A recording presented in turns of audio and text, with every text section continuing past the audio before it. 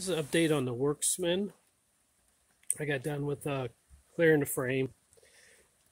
We still just have a little bit at the bottom bracket to clean up, but it's pretty close to getting ready to build. The fork, again, is from a 95 Schwinn. It's their anniversary Cruiser 6-speed. It was Cruiser 6. Get a better picture of it.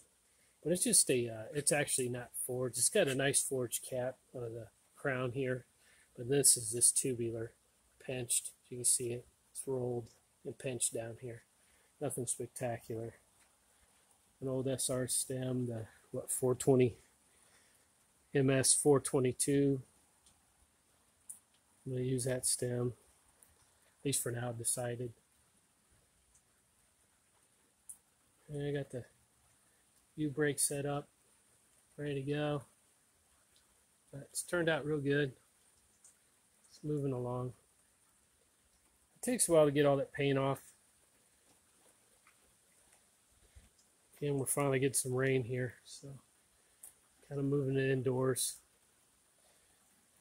So pretty soon, we'll be putting this one together. Got the crank right there. I'm just going in with the one piece. It's a 175 arm of a funky ring, chain ring. All right, more to follow on the Worksman.